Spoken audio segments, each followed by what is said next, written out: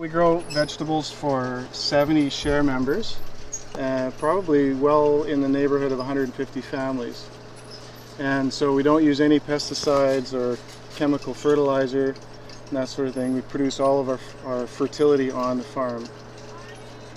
And I suppose we could just make a note of the hoop and the agribon, or sometimes it's called remay.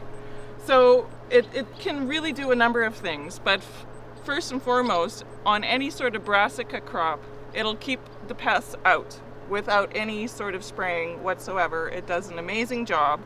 It also increases the temperature under there about 3 or 4 degrees, which can help on either side of the season or even a cool summer.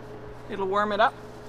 And it just creates this really amazing growing environment under there that a lot of crops like. When you're spraying for pests, that's you still got to be out there. You still got to be out numerous times, you know, whether it's once a week or whatever your schedule is. And well, you know, I guess there's pros and cons, right? We put this up once and then it's up, and you don't have to do anything. Maybe take it off once to weed, you put it back on. So, I mean, we have a small operation. I used to have up to 7 horses in there plus cows, and it would produce a lot of manure. So that, you know, there's always runoff. Every time it rains, there's runoff. And so it runs into the pond, and we have a ditch going out this way to the main ditch along the road. But we try to hold it back, and we let the reeds grow. You can see it's quite a natural ecosystem here. So yeah. And the function of the reeds is as a filtration process, is that right? Filtration, the reeds suck up a lot of nutrient-rich water and expirate it into the atmosphere. So. And it's interesting is that they just arrived on their own. We didn't plant the reeds; they just showed up.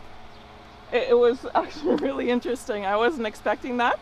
I thought, oh, we're gonna have to develop and plant, and no. I was on a dairy in Ontario, and a certified organic dairy, and there they put a lot of straw into the manure, and they, instead of down underground using water flushing it, they went above ground and piled onto a huge concrete pad. And so when it rained, it would drain into a deep pit, which then as soon as it filled, they didn't ever let that overflow, and they would pump it out into a truck and go to the hayfield and spread it onto the hayfield when it was a more stable situation. Like compost tea. Yeah, it's manure tea. It's perfect. The way we manage our landscape is to let it go to what it wants to go to.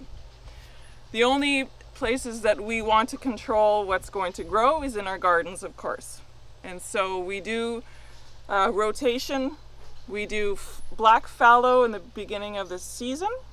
And then we want to plant a green manure thick and get it going strong so that it's going to choke out most of the weeds. And then we work that into the soil as organic matter and fertility, just as well as our compost.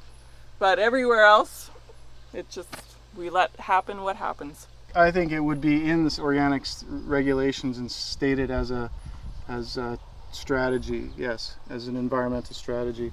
I mean, certainly the farm I described, the organic dairy in Ontario, they were using a strategy where they would not let any runoff go to the ditch.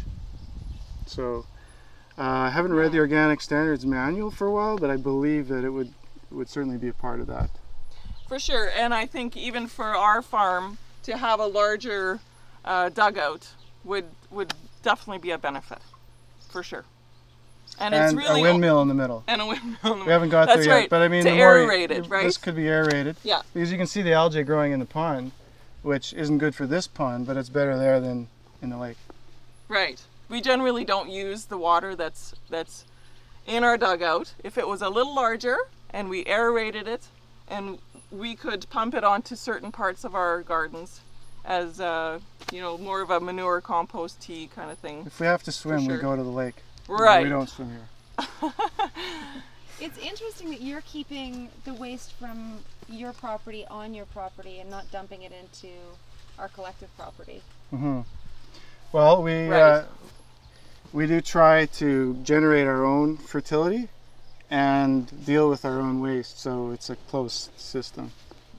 what I produce and grow here directly is a part of me as a physical being. I am the soil, I am the plants, I am what I eat, and I can see what I eat and I know what's been put on it.